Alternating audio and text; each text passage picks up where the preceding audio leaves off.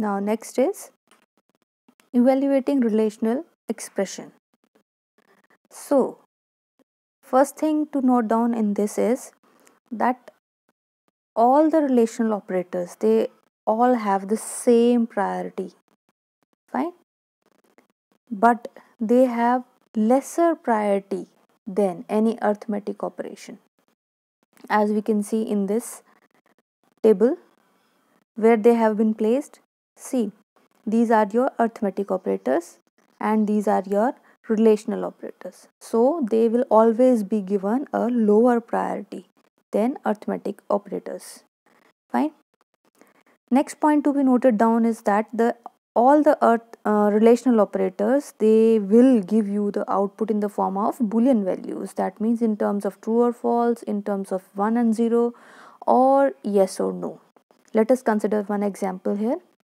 If p is 7, q is 2 and y is 9, then how to evaluate the value of this expression using the relational operators or the precedent criteria? Firstly, we'll break down this expression into a form like this. We'll put braces and we'll convert the second condition using the AND operator. So we'll get a expression like this. Now, by using the values, we will try to solve it. P is greater than Q, means 7 is greater than 2. That is true, so we'll get the value true here.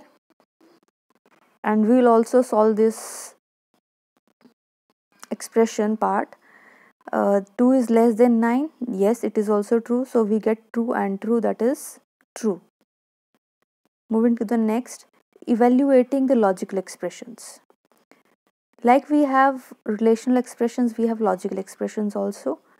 Point to be noted are precedence of the logical operator is lower than the arithmetic operator. We have logical operators like or, and, not. See, in this table, earlier table, we have already noticed that the precedence of the relational operator is greater than those of the logical operators, fine. So if we found these operators somewhere in the expressions, we will give them a better priority. Now,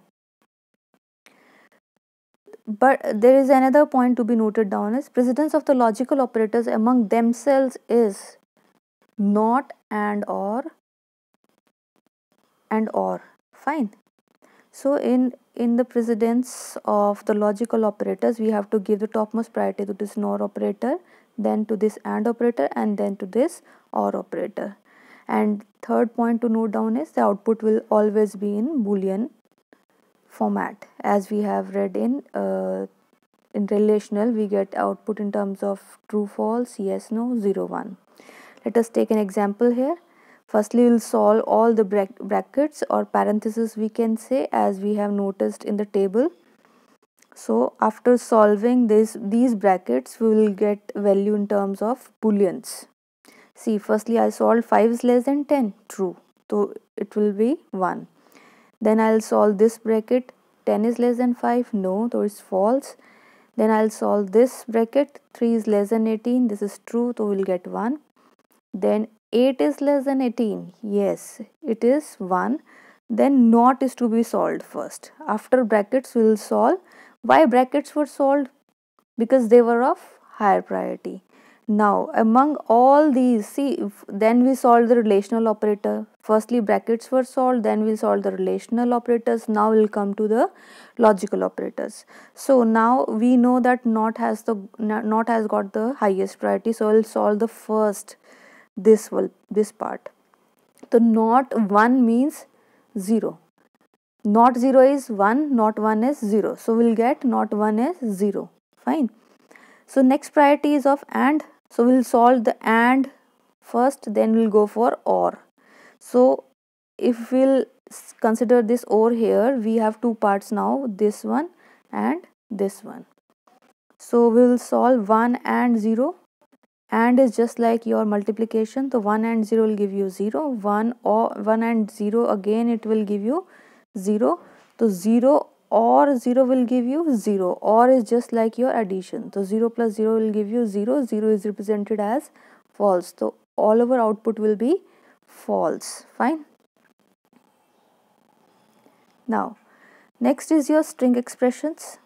If you want to solve the string expressions, we need to use two operators. That one is your plus and other one is your multiplication. So they are being used for two different purposes. Let us take two examples to make it more clear. And this is your first string. Then we are using the first operator plus, that will help you to concatenate two strings. So whenever we are writing two strings with the help of this plus operator, then we'll get output the concatenation of these two strings, that is and then. Okay, so next is your star operator.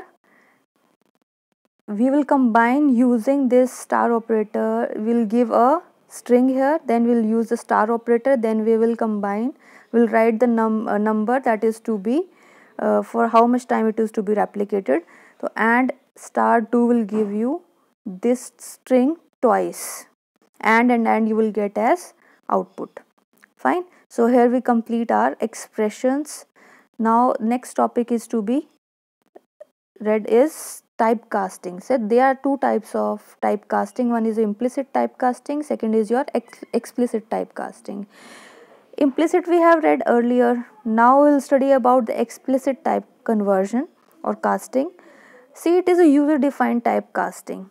Here the user will decide the type of conversion that is to be made. For that we have the syntax. Firstly we'll write the data type, then we'll write the expression. For example, if we have a as 3 which is of integer type, b as 5.0 which is of float type, then if we'll write int b, that means we are trying to typecast a float type variable into an integer type variable. So we'll get an output like b is equals to 5. Why it happened? Because we have typecasted the floating type variable into an integer type variable. I hope the concept is clear. Next we'll continue in our next lecture. Thank you.